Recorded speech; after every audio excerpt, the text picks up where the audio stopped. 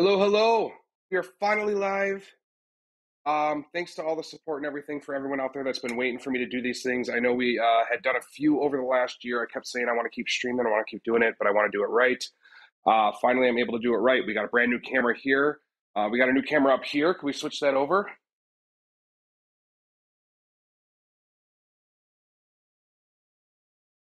Almost. We got a brand new producer over there, still learning how to do stuff. It's on your far left, buddy. You got to switch the scene. Yep. There you go. So, hey, hi, camera. All right, we can go back to one. So, lots of cool stuff going on. Very excited. If you show up in the chat, go ahead and say hi. I put the link out there for a few places. So, don't know who's listening, don't know who's hanging out, but it should be super fun. I got this super pretty bass in front of me. This is what we're going to work on today. If you didn't read the description, we are going to make this a fretless bass. As you can see right now, it's not fretless. Very, very cool Yamaha 5-string. This is the RBX 755A. Just a killer guitar. These things were fantastic. They still are. The customer for this one bought this one and brought it in, and the neck was kind of warped. Hello. Neck was kind of warped, and after he had straightened out and done a setup, he just wasn't quite happy. There was just still a little bit too much of a warping there, but he said, hey, why don't you make this fretless for me? And I said, I absolutely will do that. It's something I love to do. So that's what we're doing today. Feel free to ask questions about stuff. You can reach out and chat there.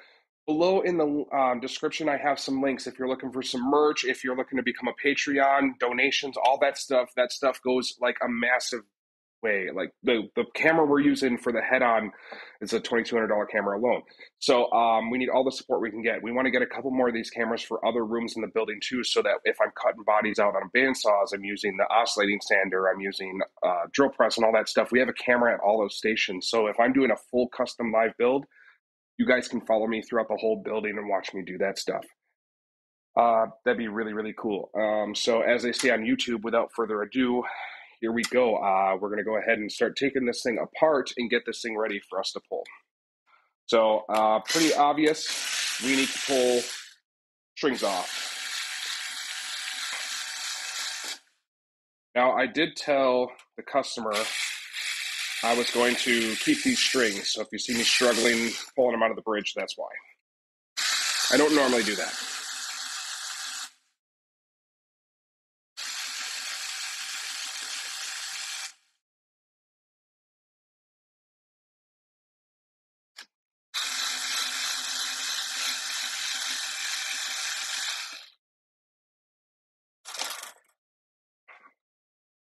So I don't know if you guys have ever played a fretless bass. Comment below. That'd be cool to find out in the chat or even on the comments when this gets put up. It's going to be on YouTube long after the stream's over. So go ahead and leave some comments. Let me know. Have you ever played a fretless bass? Have you ever played a bass that used to have frets but is now fretless? Very few people have, I found out. I got a buddy of mine who lives down in Texas, bought a bass from me, and I turned that one fretless for him before I shipped it down to him. And he loved it. It was really cool. It was a Squire, but it was one of the Korean ones that were really great. So sorry, I'm going to struggle with these strings coming out here because they've been wrapped around. Bass strings are expensive, so I do not blame people for wanting to keep ones that are pretty darn new. These barely look played at all.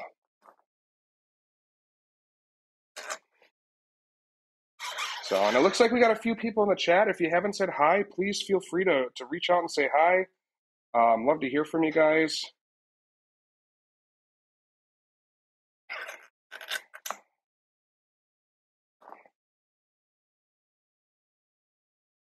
It's easier with a lighter gauge.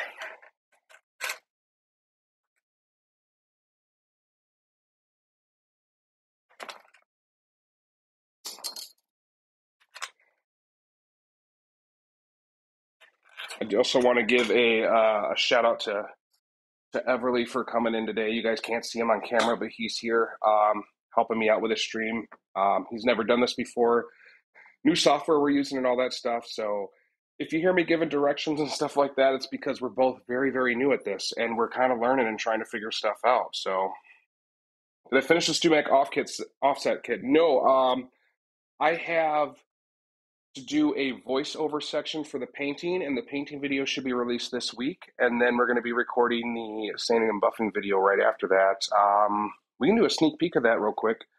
Ev, can you grab the body right off the bench over there behind you? So I've fallen quite behind, but quite dusty. Here's a little sneak peek of the body. As you can see, it turns from blue to purple, depending on the light. You want to do a zoom in on that? Just hit the zoom home. There we go. Yeah. So again, this is very raw. We have some orange peel. Let's go to that top-down cam. Check it out here. Nope, scene 2 is what we want there. Yep. There we go. So, can you zoom in on that for me, bud? Click on camera 2 before you do that. You got to click on camera 2, bud. Nope, back over to the controller. There you go. So, as you can see, this isn't sanded. So we have all this orange peel. Now, normally when I'm spraying, I can get it about this smooth, which you can see this is very smooth right on the sides here. But I left orange peel on the top and side so I can also do an instruction on how to get rid of that orange peel. So do not worry. That's what most finishes look like when people get done spraying them. The clear coat is on this. This is not what it will look like. That purple, back to the blue, back to the purple.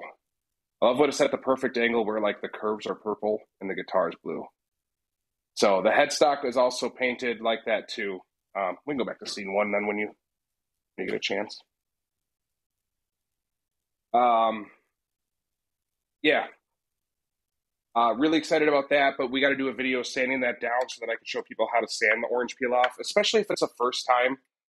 Someone's doing it for the very, very, very first time. Wow. These are driven in there. Oh. So right now, all I'm doing is I'm just going to take the neck off this base. Way, way easier to work on with the neck off. And as you can imagine, to create a fretless base, we will need, oh my, to pull frets. And all that, again, is much easier when we're not dealing with messing with the body.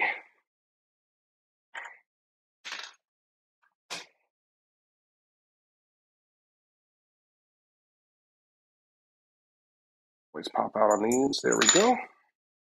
I'm going to set this body aside here. Thank you, Ed. And we have a neck. Yeah, that we do. Now we have a neck with some support.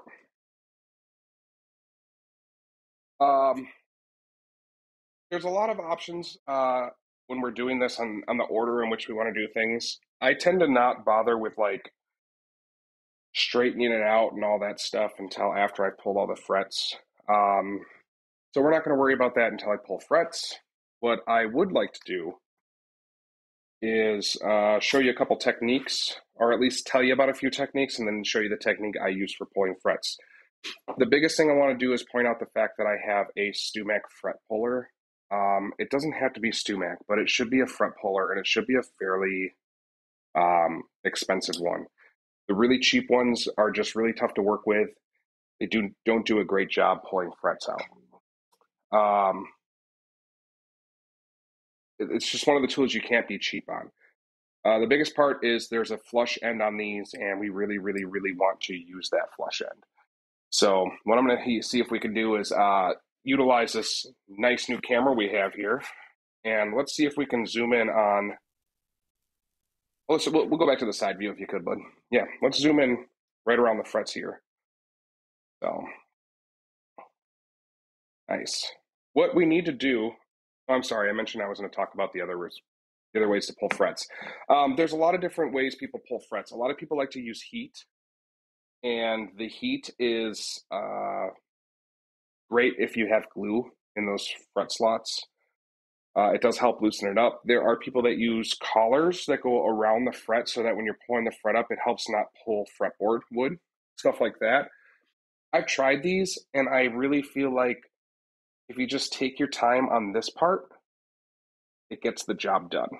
There's a couple tricks that we want to look at.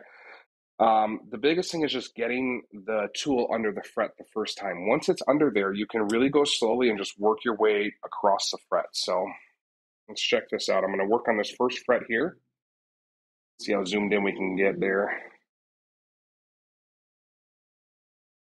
So as you can see, I have about the tool halfway off the fret here. And already I got half of it up right there.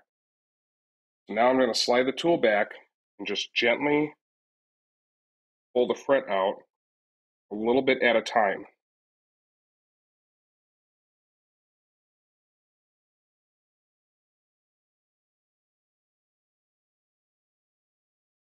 There we go. So a big thing that happens is, especially on frets, there's the tangs, which have the spurs on there that help hold it in place.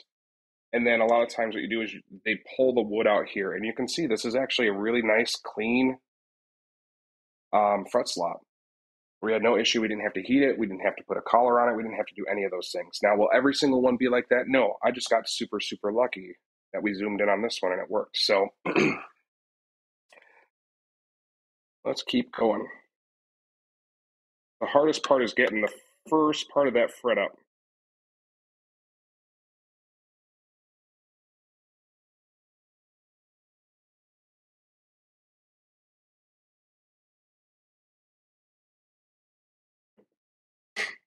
There it is.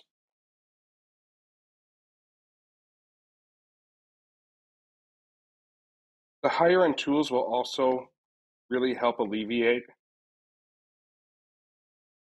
that wood chipping as well, because it's going to push the wood down as the tool goes in as well. So that's something this one does. I'm going to try to just get all these started because that's the toughest part.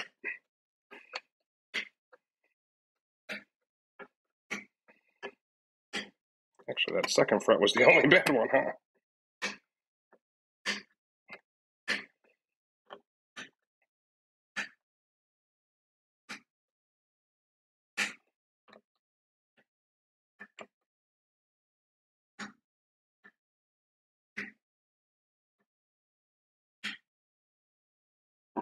So, if you're tuning in live or you're watching the video later on, do know that I tend to do work for people all over the place. So if you have a base and you're like, yeah, I want you to do that to my base, you can ship your stuff here. I can take care of it, ship it back to you. I don't have to work on stuff just local. So very excited about that. Hey, man, thanks for stopping by. Good to see you.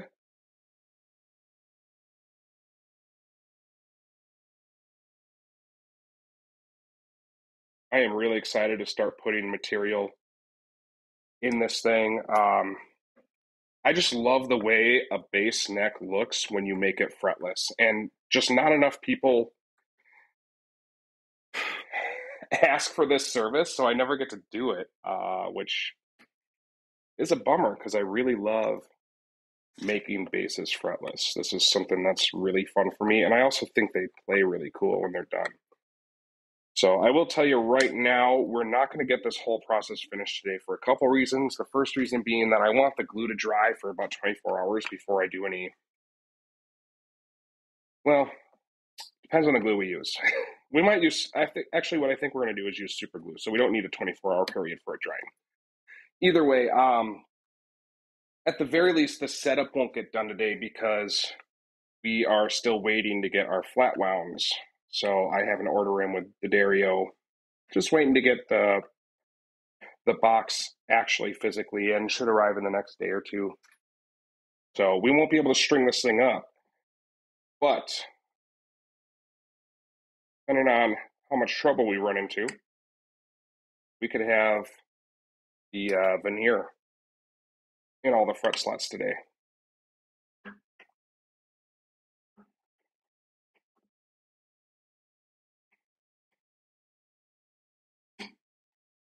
So if you're a bass player, go ahead and hit the thumbs up on this video so we can get all 7 thumbs up. There's just not enough bass players in the world. There's just not. It's unfortunate.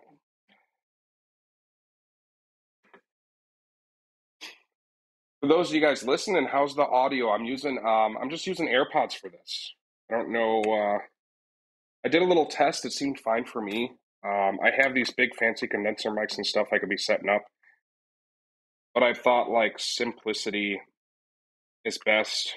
Also, the fact that the AirPod moves with me, stays the same.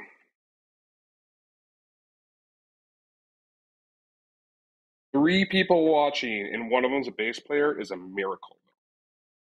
For real. I could find a drummer before I find a bass player. It's crazy.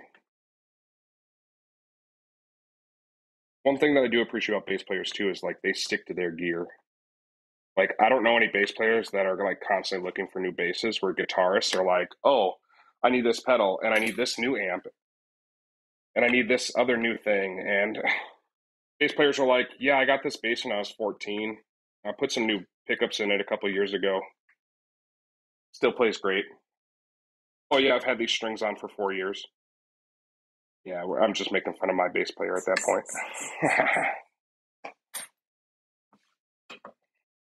Shout out to my buddy Dom.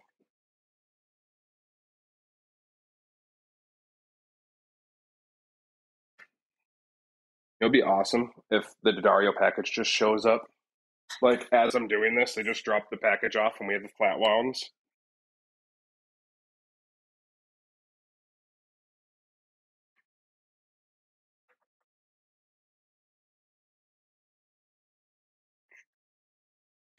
Oh, I highly recommend hand strengthening exercises before doing this. Your hand will get tired. But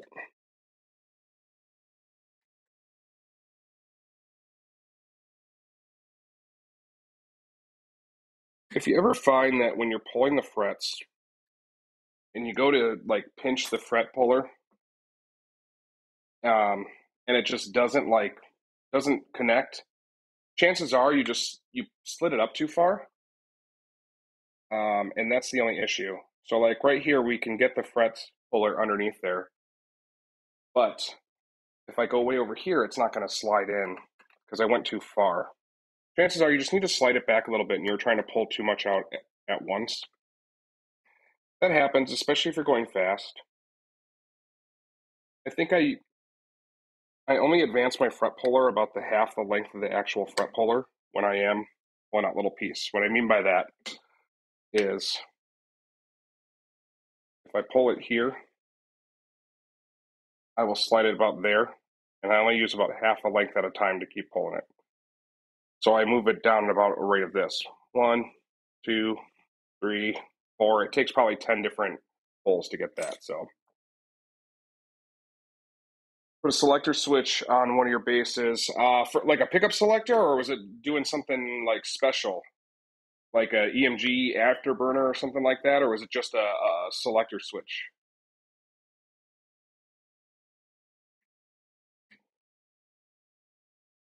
But yeah, I mean that's like the start of it though. When you start doing those things here and there, it's like you get that itch. Then suddenly, like you put a selector switch in, and you're like, oh, I can do that. And then you start to get that itch, and then you get a nice soldering iron, and then you get some new pots that you want to replace, not because you need to, because you want to, and you just start getting that itch. Then you swap out the pickups, and then now you're swapping out tuners. Then you put a new nut on, and suddenly you find that you're just doing any mod you possibly can because it's just so much fun. Wow, no chippies. See, you don't need heat. You don't need heat at all. Let's get a look at that. Oh, I think we're looking great right there. No chips at all. Look at that. And that's how you make a fretless bass. Video over, right? There it is, all done. All right, we zoom in real quick here. Anywhere on this fretboard would be fantastic. I just want to show people a couple little things here. So, a little bit, a couple more. You know how good this camera gets. Yes. All right. Right here we have a line. This little line is all that is sawdust and glue. So when we cut the fret slots, we can't cut just where the fret, just where that tang's going in. We can't. So we cut through the fretboard all the way through, all the way across, and it creates a hole on the side of your fretboard. So you're going to see, if you look at your guitars or basses at home, either you're going to see the edge of the fret right there on the side, or you're going to see a line with like a darker looking wood. And all it is just the sawdust, probably from the same fretboard, that's been glued to fill that hole that was there. The other thing you might see is binding. Obviously, you're not going to see any of that stuff if there is binding, but there isn't binding on this one. So I do want to say, if you are trying to do this at home, I would only recommend doing this if you have an unfinished fretboard. Don't do this with a finished fretboard. Um, don't do this if you have binding on the edges. It's going to be tough to do then too. Um, I don't want to set anybody up for failure, because I'm not going to be able to show you the things you need to do for those things. So, alrighty. So we're putting, essentially,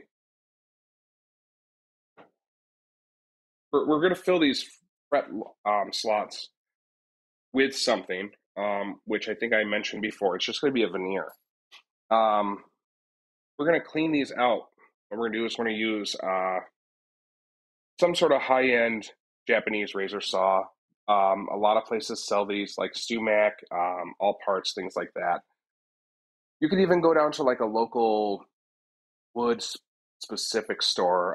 For instance, we have a place called Woodcraft by Us. They're a chain, but they're kind of small. Rockler, something like that, and they sell saws very similar to this. It's got a very thin blade. It is very, very sharp. And what we're able to do with that is just clean out this fret slot and also get rid of that glue that we have.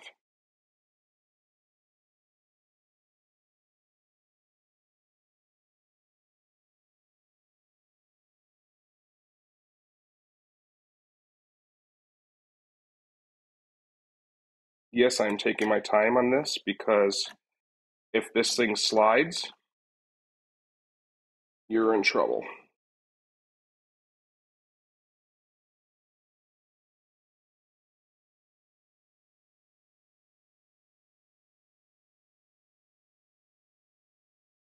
So now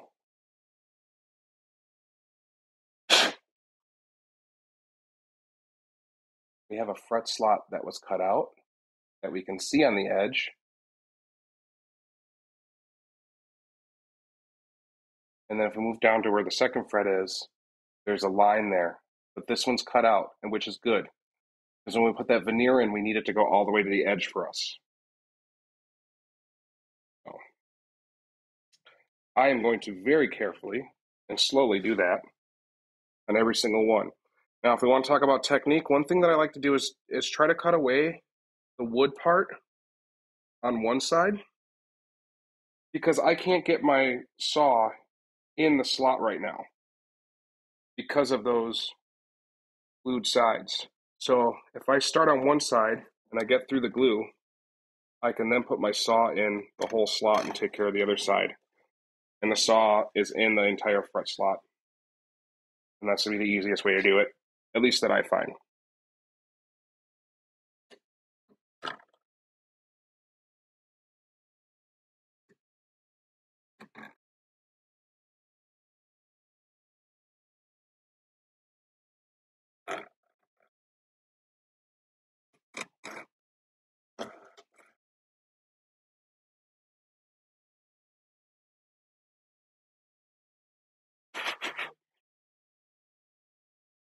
This is a step we would take normally if even if we were putting new frets in, we'd want to clean up these fret slots because they might have little pieces of wood in them, or if they did have glue in them, we're also getting rid of that glue. A lot of people are gluing in frets nowadays, which I don't know, I have mixed feelings on. Sometimes it's needed, sometimes it's not.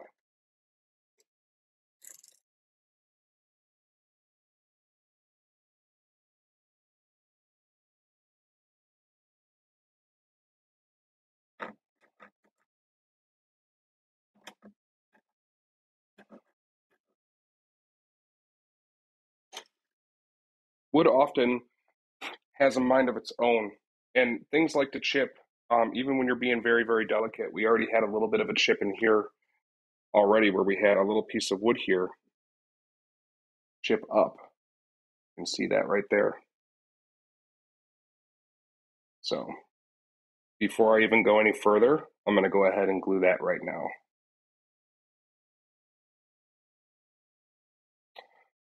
I'm going to use my StewMac. No, I'm not sponsored by them. I just really like a lot of their products. And I go by the belief of if you're going to do something, do it right. So when I'm buying tools and materials, a lot of times I'm buying from them unless I see like an absolute no need to do so. But I'm using their 10 CA, which is their very thin super glue. What I'm going to do is honestly less is more. Tiny little drop, it's going to soak into the wood quite a bit. And I'm going to push that right back down.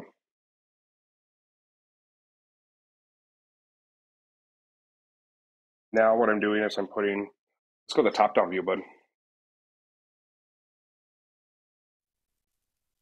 Let's zoom in on that baby.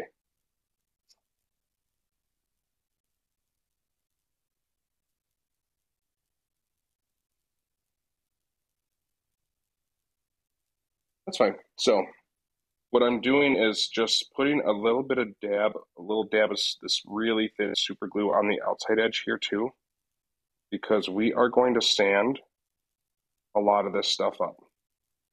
So if there's a little extra glue there, that's okay. I would rather that be there, supporting that piece that we had a chip on, than not being there. But let's see if I can do this correctly. It's tough to even see that chip anymore. If I turn it at an angle, you can see the super glue, but you can't really see the chip. So chances are, if you own a guitar, it chipped several times in the making process, and it's been fixed. Especially the big manufacturer ones. Wood has a mind of its own, and it's often not easy to work with. Um,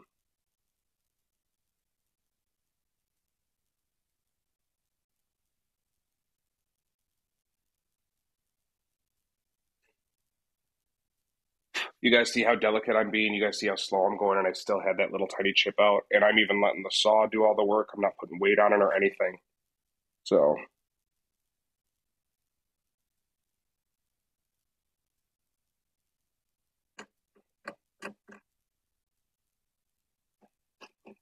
oh, it looks like we got a few more people that showed up. If you're new, if you just joined, feel free to say hi in the chat. Get a little shout out. Welcome, welcome.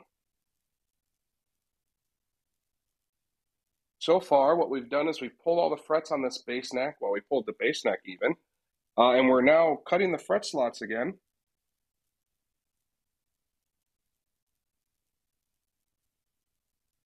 Oh.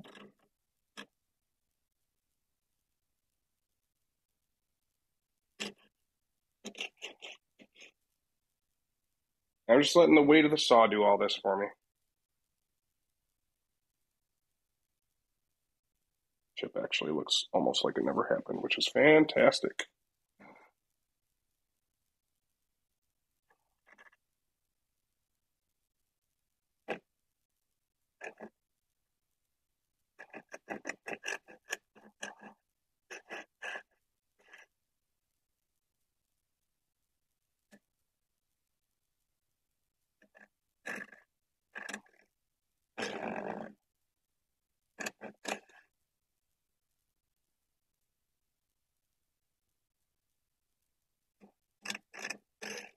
Ooh, my goodness.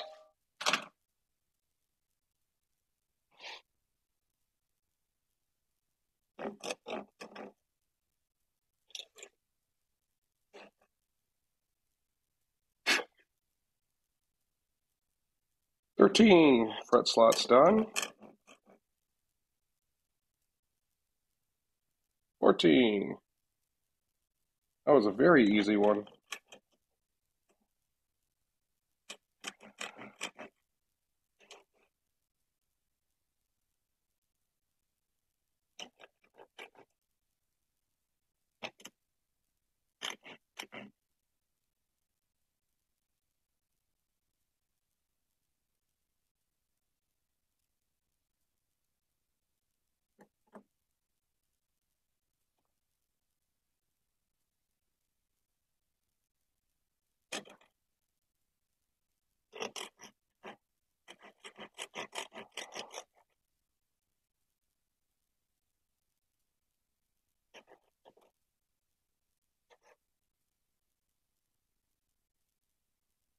Just curious if anybody's ever played a fretless bass, go ahead and comment. I think I asked about that before, but I just want to know how many people have done that. I remember doing that in high school. Um, remember doing it basically in jazz band. I was playing bass in one of the jazz bands because my high school was lucky enough to have three jazz bands for 3 of the 4 years that I went to high school because we just had that many people in our school, about 400 people in each class in our school, um, 9, 10, 11, 12th grade. Or if you're in Canada, grade 9, grade 10, grade 11, grade 12. Um, and we had three jazz bands, so I was playing bass in one of them.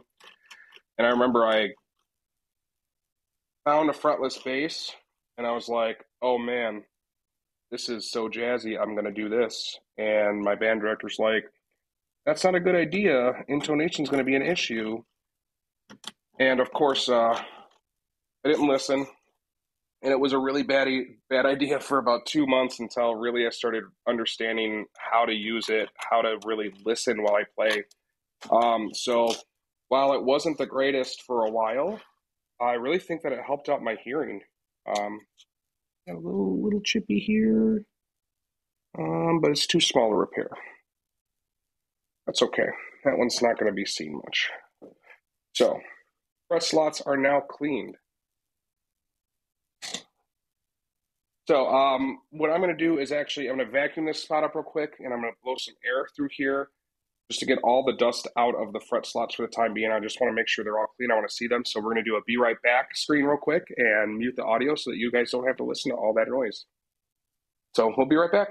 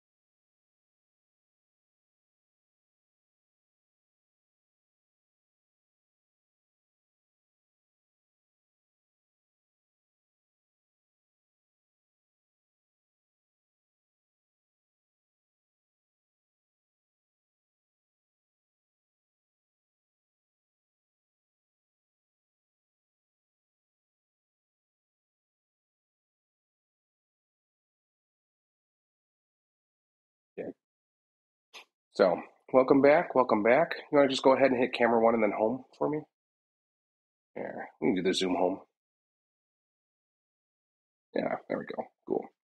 So, yeah, so far so good. We have to really expect um some fret out, some chip out, sorry, when we're doing this. It's just the nature of the beast. Everything's cut except for this one where we had the chip out. I'm just going to wait a little longer before I put a saw through that again for that to dry a little bit more. The next thing we want to do is pull the nut. The reason why we're going to do that is because we're actually going to end up sanding this whole thing. And we're going to sand it for a couple reasons. The first reason is just going to take off a bunch of layers of like dirt and things like that. It's going to give us some nice fresh wood that we don't have to worry about. We get to make sure that the radius is perfect in that case. And then secondly, we're going to be gluing in a bunch of veneer pieces into all these fret slots, which then we're going to sand again. So it doesn't matter what we're doing, we're sanding this fretboard. When we're working with the tools and stuff on here, we're going to leave a few little scratches on top anyway, so it's just good to sand that and make it look nice and clean. Do not do that if you have a finished fretboard. So this fretboard's not finished. There's no lacquer or anything on the top. It's just oil, and we're going to put oil on it when we're done anyway. So, while I was looking at this guitar, I did notice, so this is not the original nut, which, you know, it's a pretty old guitar. But it was glued in here really, really good. So I got to be very careful, but we're going to have to use a knife here to try to cut away at this nut before we try to pull it out.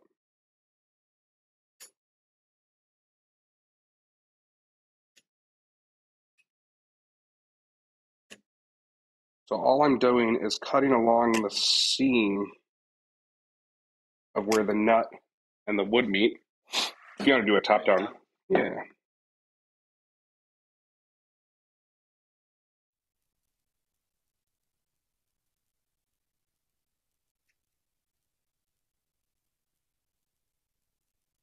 I'll do that again on this side. You able to zoom in on that, bud? Oh, that's all right. We're just a little off. So I'm never going to cut this way because if this knife slips, I'm going to slice up this awesome flame neck. Look at the flaming in that maple. That's so cool. So I'm always going to be cutting it away. So right where the nut and the fretboard meet, we're going to just put the knife in there. We're going to score it. Just make sure we get through the glue.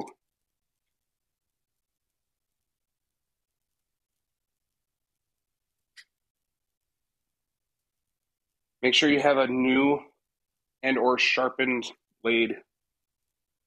Otherwise, you're going to find yourself not having a good time on that.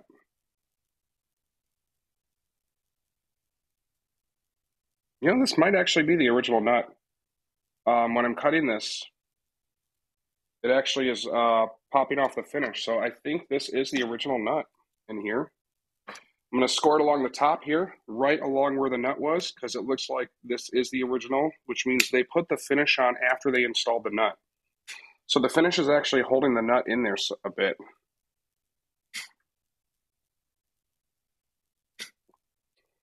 So we need to do work to this nut anyway. It's pretty darn common.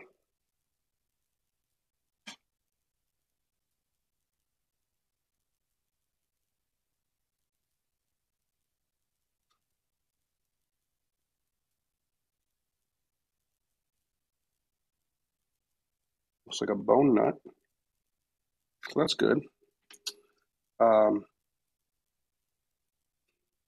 we're going to need to do nut work anyway because when we're playing a fretless, our action's like way lower. So if we left this nut as high as it is, we would find that our strings are just so high up here on the top of the fretboard with no frets being there that would be almost unplayable. So the action's going to get significantly lower when we do pull this nut. So go back to the normal hand, please.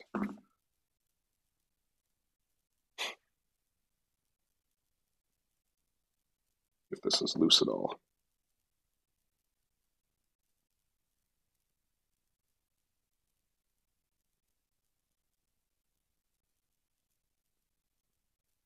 It's not budging.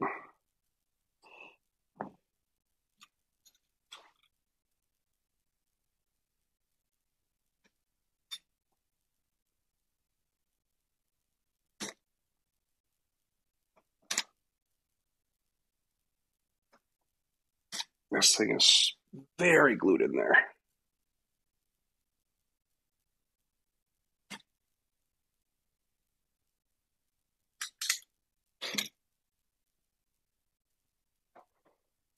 Oops. All right, so what I'm going to do here is I'm going to take a fret hammer, and this is a radius block, and all I'm going to do is just slightly tap this just to try to loosen that glue on that nut.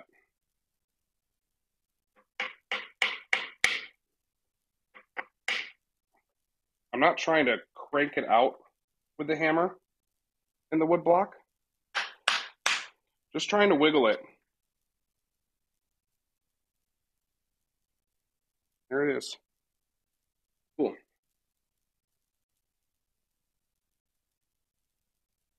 Right.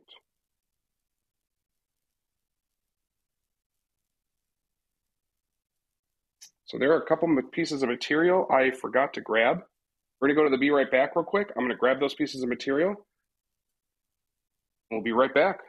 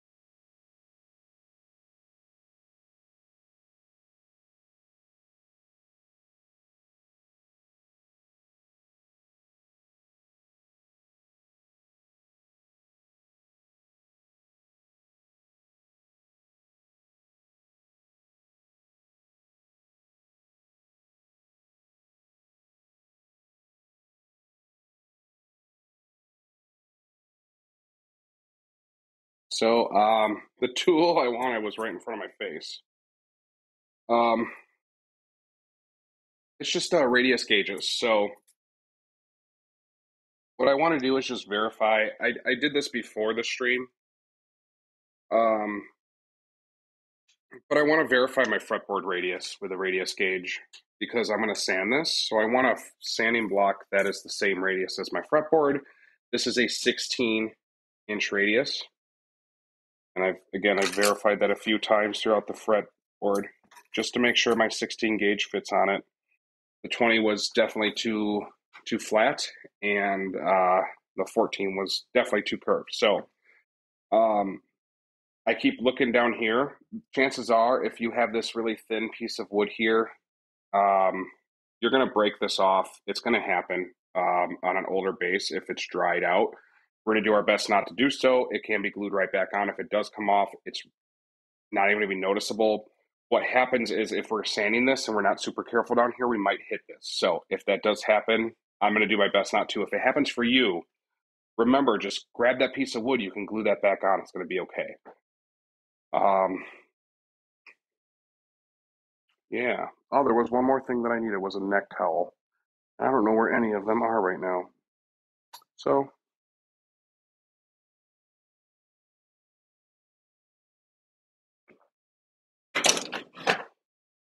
huzzah.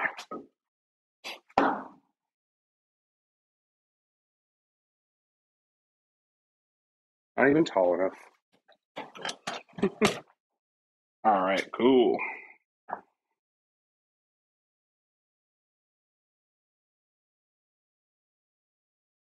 Um, Neck cowls are pretty great.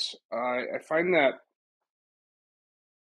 because there's so many one size fits all neck cowls that it's really hard to like use them. Like this wouldn't work very well for a Gibson. We have a 5-string bass with a pretty slanted headstock. I'm already stacking two on top of each other. So any sort of support would really work. Um, the neck cowl's nice because there is cork there, so it shouldn't slide that much. But it's going to slide because we're on blocks on top of each other. So that's another issue that we have. But um, yeah, it is what it is. So what I'm going to do here is I'm going to take some 220 grit sandpaper. I'm going to take my radius block here, and what I'm going to do is just start sanding a little bit of this fretboard away. I'm thinking I hate this neck cowl on just this. Let's just use this support here. It's probably going to work better and not slide for me. Yep.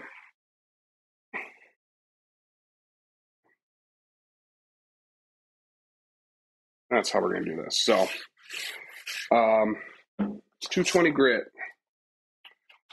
When you are buying sandpaper, it's super important to buy sandpaper that has a P in front of the number. I don't remember what that P means, but what I do remember is it means it's a much higher grade, and there's a lot less of a chance of you getting higher grits in your sandpaper. So, especially with your high, like super high fine stuff. If I'm using 800 grit and it doesn't have a P,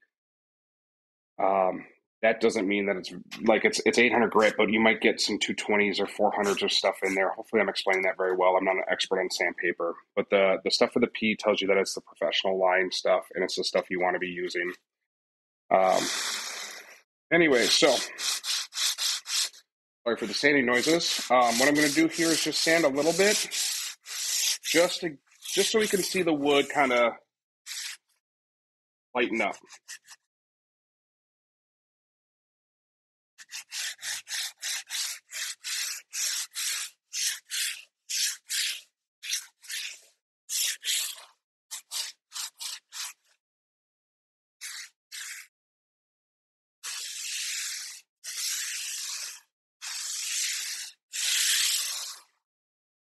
So what I did here is I just wanted to sand it really quickly to show you guys what you're looking at. Let's get a top-down view for this.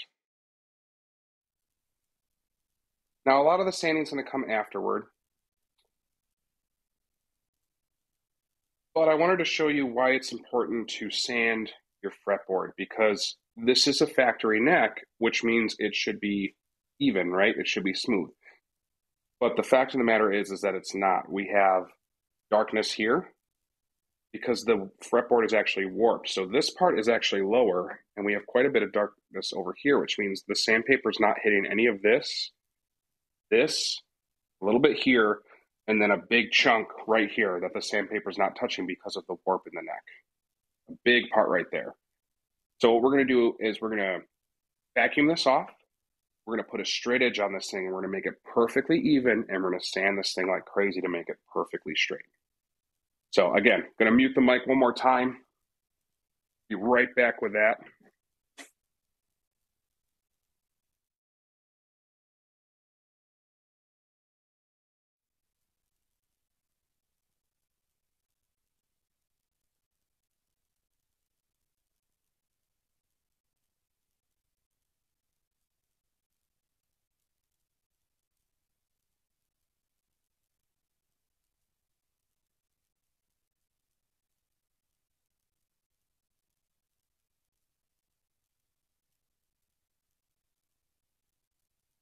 All right.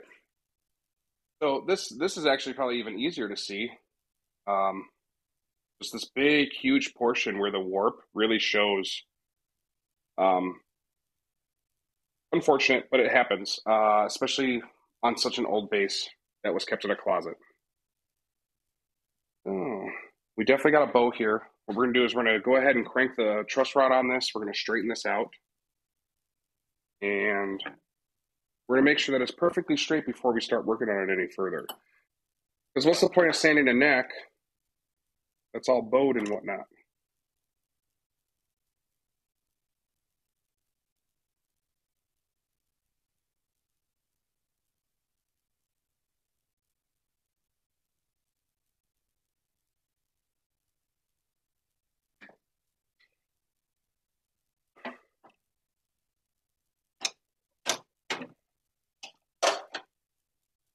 To get the big boy truss rod out for this one. There we go. Oh, that is tough.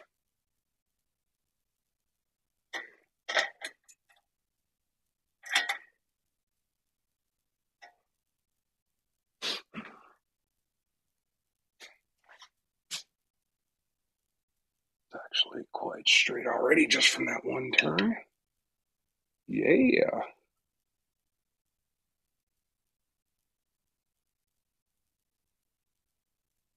Killer.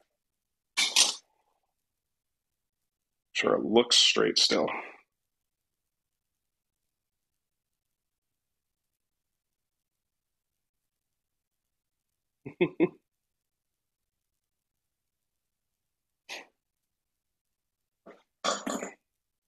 All right. You want to switch to the other cam? All right. So what I'm doing here um, is I'm just going to be looking down this neck here where I have a perfectly straight treble side but a bowed bass side. I think I mentioned before the customer on this bass is turning this bass fretless because instead of refretting it, he's just going to make it fretless because we have to sand this neck straight anyway because of the twist. So that's where we're at right now. What we're going to do is we're going to just start sanding this stuff down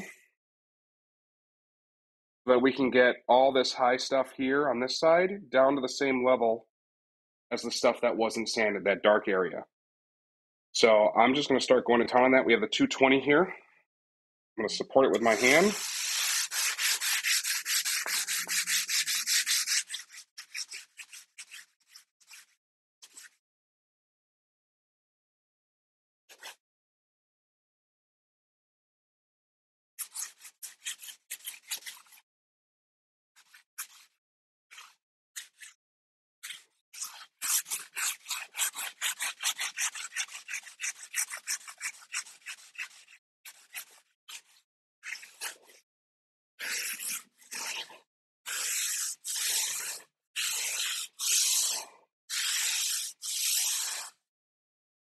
All right, let's mute that mic real quick.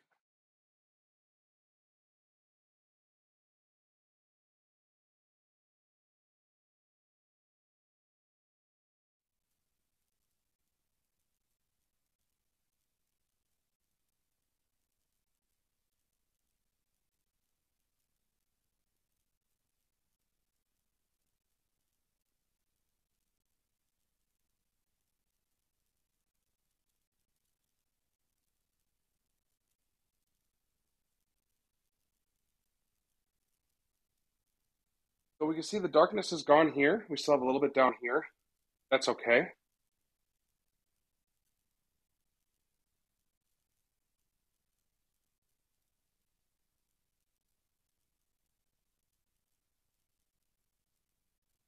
I still see a little bit of a bow on this side, so I'm just going to keep sanding a little more.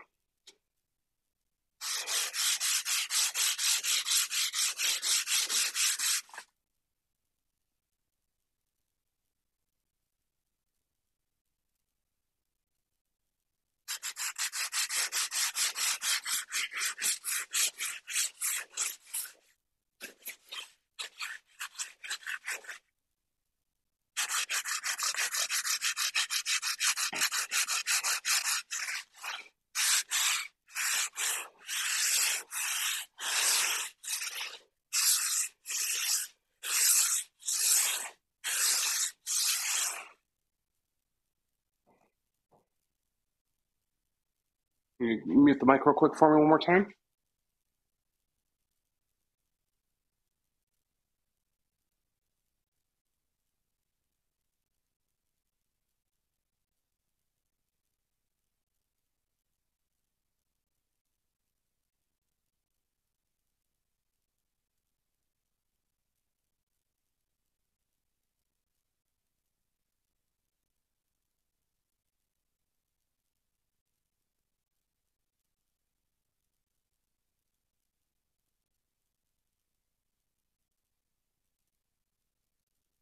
All right, so take a look down the neck. Oh, it's gone. Yes. Yes. Now, we used to just have this really obnoxious hump on the base side. We just don't have that anymore, which is fantastic. Now, we were waiting a little bit longer. Cut on one of these fret slots because of that chip.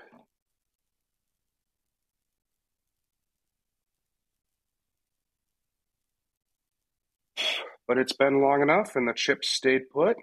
Didn't go out when we cut that. That's great. So that's gone now. So here we are. Now, can we sand this more? We still have a little bit of dark here, which means the black's not quite hitting right here. That's okay. The main purpose of me sanding before I'm putting these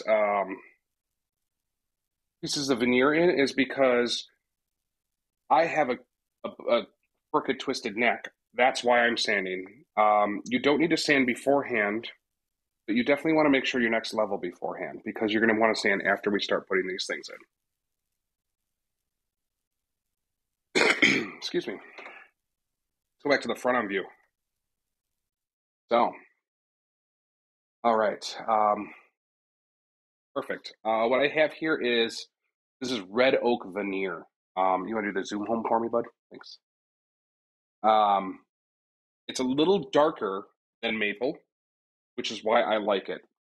The reason why I like to go a little darker than maple is because if I had maple, it would look like it would look very, very, very white compared to the maple on the neck because of two things. One, this neck's a bit older and it was lacquered, which means it's darkened from the finish alone, but the lacquer is going to just continue to yellow as it goes on because it's a nitrocellulose finish. So this is going to continue to yellow and darken even more. When we put this on, it's going to match this maple way more than what an actual piece of maple would. So you can see the colors are already pretty close, which is great. So I think it's going to fit in really nicely with this fretboard. It's also not going to pop out obnoxiously on the fretboard because it's not that really, really white wood, which is really great. So veneer, if you've never worked with it, it's a very, very thin piece of wood. It's actually pretty easy to work with, but it's also really easy to break. So think about that when you're doing that stuff. The nice thing about veneer is it's also really easy to just cut. So if we just cut this, I'm going to pick the whitest part of the neck. I'm going to cut a big chunk off that's at least as wide as the neck is. And I'm just using regular household scissors for this. Not Stumac scissors, believe it or not.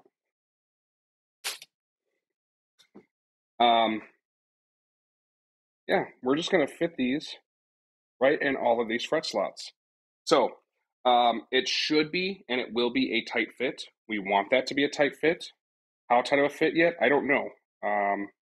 Actually, it looks like it's a very tight fit, which might be a fantastic thing, but we might need to widen these fret slots a little bit. So let's just see what happens. Now, you saw me break this in half. What that did is it created an edge that's not perfectly straight. So this edge isn't perfectly straight. What I want to do is I want to take a piece of sandpaper, put it on a flat surface, and I'm just going to sand the side of this down a little bit. I'm being very gentle because it is veneer. And now I have a straight edge there. If we compare that to the other side, not so straight edges on top, all broken and whatnot. The straight edge that I just sanded is right there. So big difference. I'm going to cut slash break a fairly tall piece off, and what we're going to do is we're going to try to put it right in this slot here and see what happens, because I'm pretty sure we're a little too thick yet. Yeah, it's a thick boy.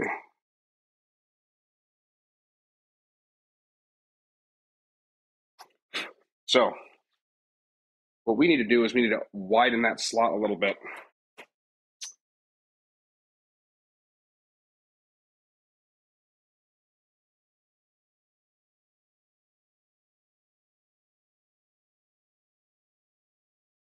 So now what I'm doing is I'm coming down.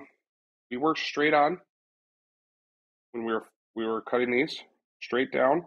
Now what I'm doing is I'm just going to come at a slight angle now.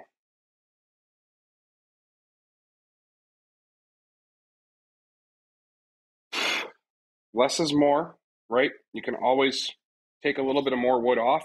You can't add more wood on, usually. Starting to fit more. We still need to cut it off a little. Needs to be a little wider yet.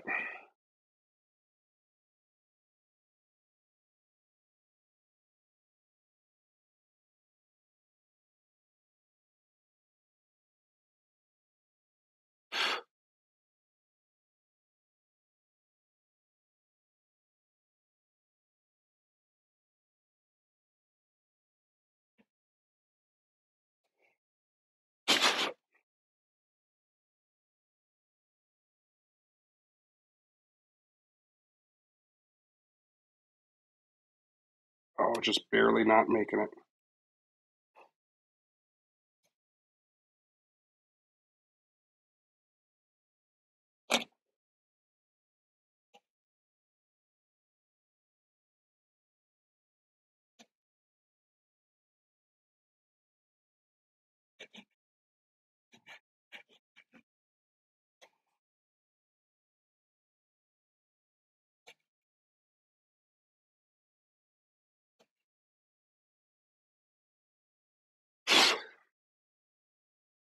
What I might end up needing to do is sand this veneer a little bit. This will be fitting much better. Just a little tight on the top end here, the treble side.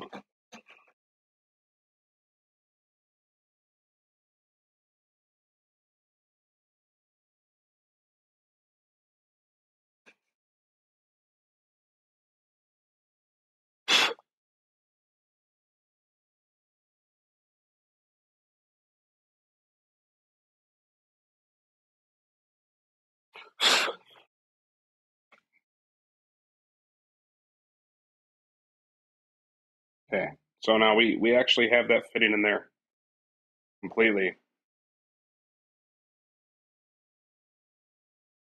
Right on.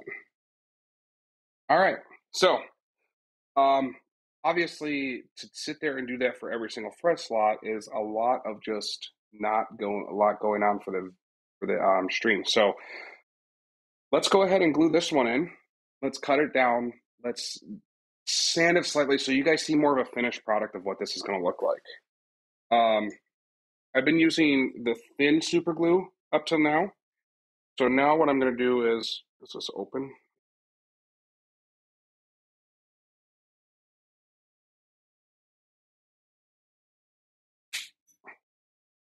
Open up a new bottle of the StewMac 20, which is their medium viscosity super glue. Super glue.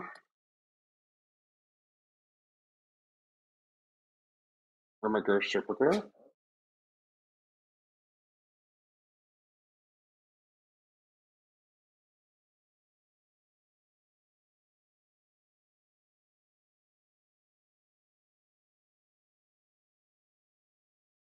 This whip tip.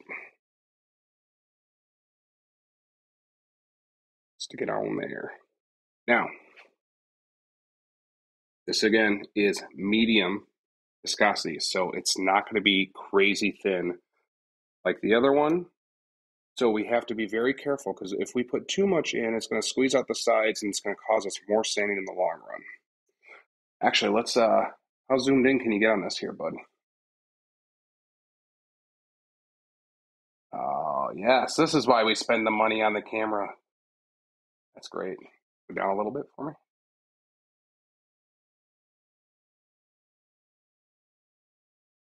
Don't like that. You guys see that big glob? It's just a big bubble. We don't want that. So I'm gonna get all those bubbles out of there.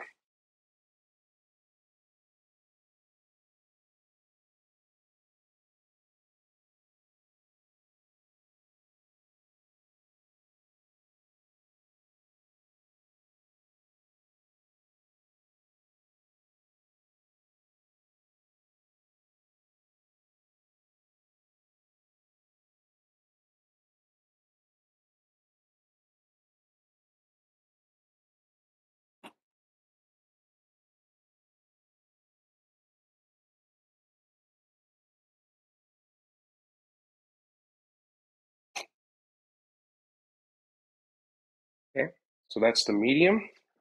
And now what I'm going to do is actually come over here on the side. Let's get a little bit of the thin stuff on the edge there.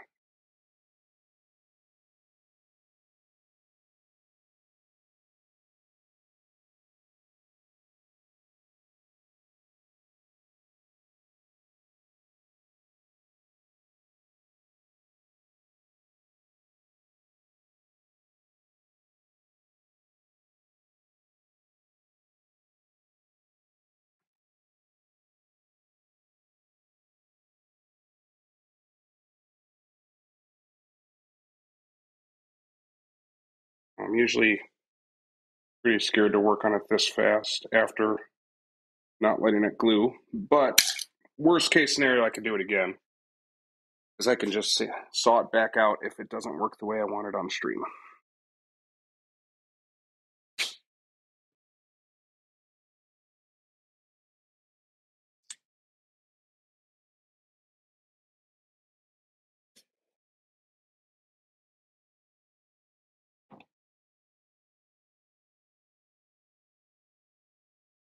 So in a perfect world,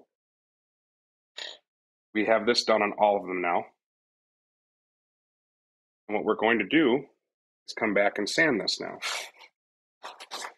I'm going to jump up to the 400 grit right away.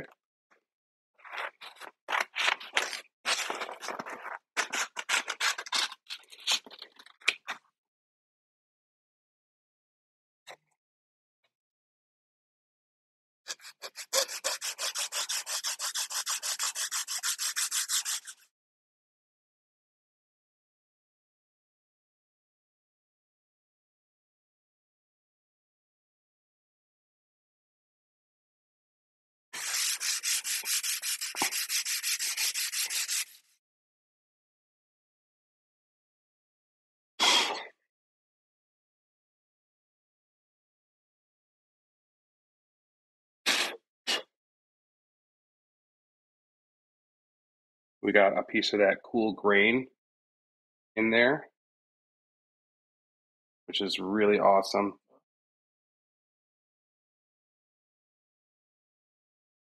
So we would sand this down a lot more, where you wouldn't see this edge with the super glue and stuff.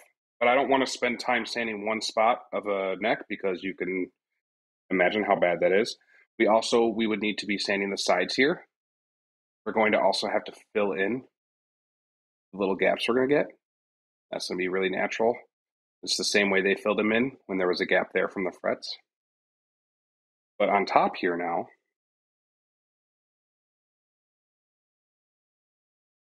we get a little preview of how awesome this is going to look.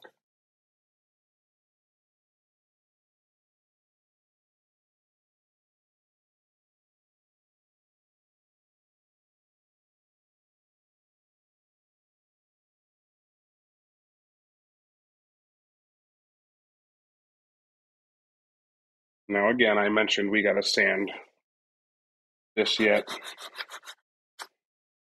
We got to sand this yet. And fill in gaps.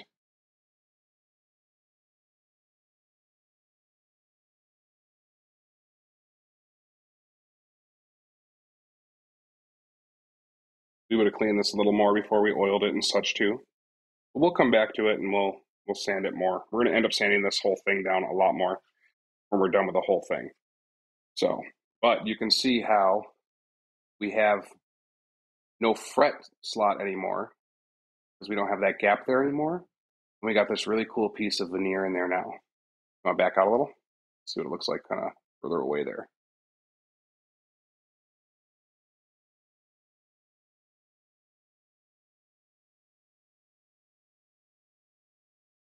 And it's perfectly smooth here too. You don't feel that. There's no gap here.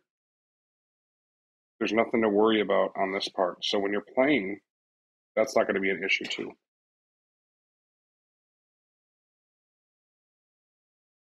So pretty cool. I'm going to go ahead and continue to do this. Although, because I have to widen every single fret slot, you can go to the Zoom home.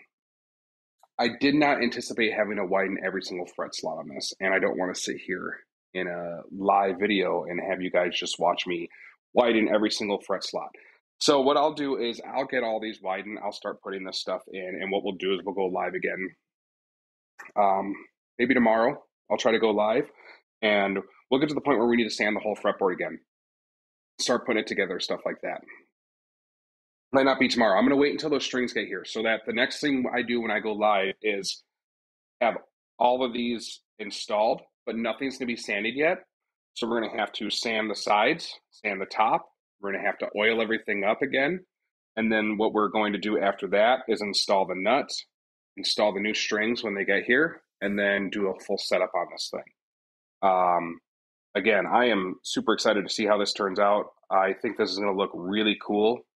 Hopefully you guys like it too. Go ahead and say in the comments what you thought of the red oak. I think the red oak was a really cool choice just because it's not going to be that super bright white maple we would have gotten.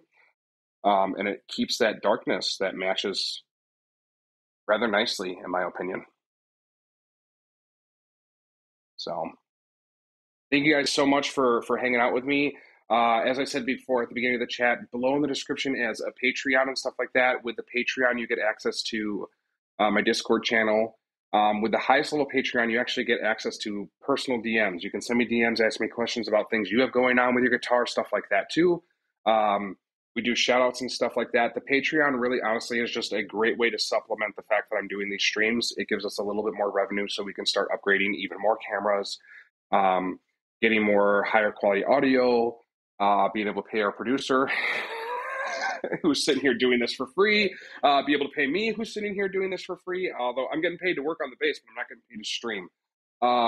And that's just going to start allowing us to stream more and more often. So the more Patreons we have, the more we can stream. I would literally sit here every single day and stream 4 hours a day guitar repair work if I could. If you got stuff and you're out of state and you want to ship it to me for work, go ahead and send me a message. Our Facebook link is below. Our merch link is below. There's even just a donation. You don't want to be hooked on a Patreon every single month. Go ahead and throw a donation out there. We take those as well. Everything that you donate or that you give through the Patreon is going towards our streaming and our streaming alone. So thanks again. Really appreciate the time you guys took to come out. If you're watching this afterward, go ahead and drop a like and hit that subscribe button, and we'll see you real soon. Thanks so much, everyone.